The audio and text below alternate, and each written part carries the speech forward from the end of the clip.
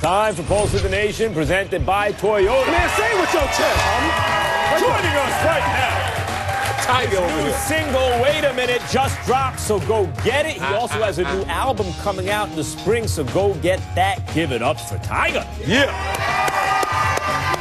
Young Nito. Young Nito. Familiar with the hashtag game? Yeah, man. You ready to play? Yeah, I'm ready. Let's do it. First topic. Let's do that The Clippers and Lakers square off tonight as the NBA regular season gets underway. Look out, Lakers. Expectations are sky high for your boys. That's right. Clippers. Come on, Not to Clips. mention Tigers. But that doesn't mean LA will ever be a Clipper town. Just ask former Clipper and newest Laker Chris Kaman, who told the LA Times, quote, "I respect what they're doing and what they've done, but still they're nothing like the Lakers. You look up here at all the championships. Never going to have that. Never going to happen. I don't see it." Tiger, what's your hashtag for Kaman taking shots? My hashtag is type of way.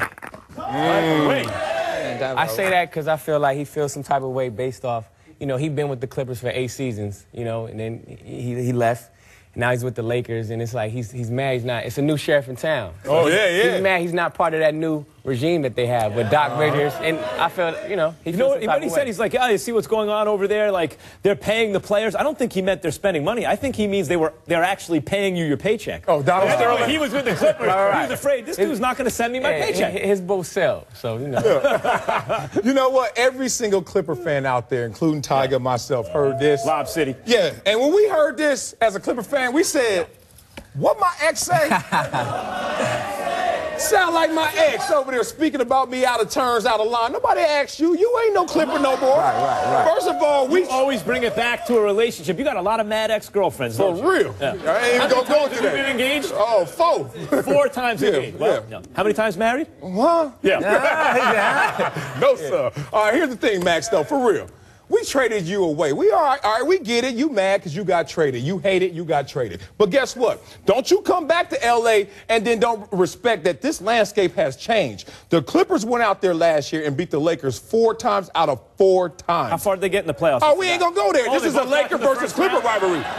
We talking Lakers-Clippers. Why you want to bring it all Lakers into the home heat? game tonight, right? Yeah, it The is. banners are gonna and they're be going up. to be, they're going to be 0-1 at home. That's what's going to You're happen. both saying the same thing, but type away. Oh, man. Make that Tyson face. Don't look like that. Hey, look, take one look away. at Chris Kaman. Don't look like that. All right, around my Nina. Smoking Next those topic. keys. In an interview with the Oklahoman, the second best player in basketball, Kevin Durant, said of his championship aspirations, quote, "Last year I was obsessed with it. I was screaming at my teammates, at the refs, at the coaches. I got mad because I thought if we have a bad game here, we're not going to win a championship. I'm not going to let that overtake my mind. I mean, of course, I want to win it, but I'm not obsessed with it." Tyga, what's your hashtag for Durant saying he's no longer obsessed with winning a title? Oh, man. My hashtag is no help, that's all me. I'm going to lose to this rapper, I think. Yeah, I had to come with the rap quotes. You know what I'm You're saying? killing me, man. I feel like that because, you know, he's looking at the season this year and he's seeing, you know, the Nets stocked up and, you know, you look at Rose is back. Oh. Yeah. You know what I mean? LeBron got 2. So it's really hard for him. And he don't, you know, he lost his big 3. You know what I'm saying? With being traded. You know, they gave James Harden. Harden gone. To Houston. Martin, Yep. and he left. You know, so it's like Westbrook is hurt. So, you know, he really don't have no help. Somebody got to step up. You know what? It's interesting that he's now changed the championship aspirations from it being a destination to now the journey, the Dwight Howard conversation. It's interesting. You know what? When you get lost on the championship road, do what my girl tells me. Ask for directions. And let me help you out. There are legends of this game.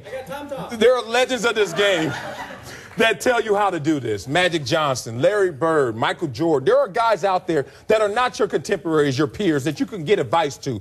Because this is a gas and brake issue if you want to really go there.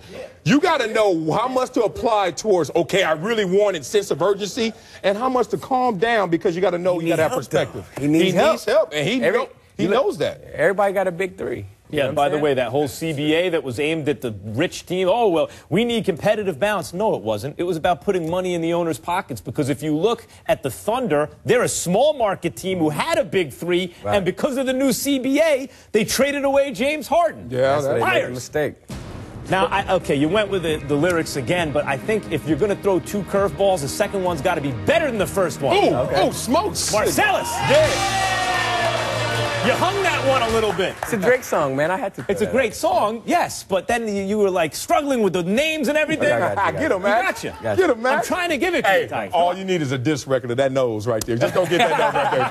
Go get it. Go get him. Next album is your nose. Next topic. Last night, Seahawks receiver Golden Tate torched the Rams for 2 touchdowns as Seattle held off St. Louis to win 14-9. Despite the big performance, much of the attention after the game was on the taunting penalty Tate earned on his second touchdown reception. Like that? Tate apologized for the penalty, saying it hurt the team and was an immature thing to do. Tyga, what's your hashtag for Golden Tate's apology? Better cool G-rap here or something. The symphony? I'm going to go with lay low. Lay low. Oh, okay. Because, you know, I feel like, you know, last year when we was done with that replacement ref thing, you know, and he caught that Hail Mary. Yeah, he did. Everybody was on his head for that. So now it's kind of like, you know, he did this on Monday night, and then everybody's watching. It's kind of like, you know, just lay low and chill. You don't want people to bring that old Hail Mary situation back up. So. Right. You know what's interesting about this? The man commits the act, and then all of a sudden the press conference says, I'm sorry for the act. But you know what? I'm sorry you're sorry. Think about it, Max. If I right now, knowing before the moment... I thought he had a pretty good game, but okay, you're saying... Yeah, no, he didn't know. But think about it, Max. Before the moment that I do something, like I just look at you right now and go, back, just hit you across the jaw. And then, and then after that, I say, I'm sorry about that. Do you really buy that apology? Because you knew the rule before you did it. He was caught in the moment, though. What moment? It's Monday night, man. This is not his first touchdown scored. Right. This is not his first opportunity to be on Monday Night Football. So guess what? What is so new about this that all of a sudden you're going to forget the rules in that moment?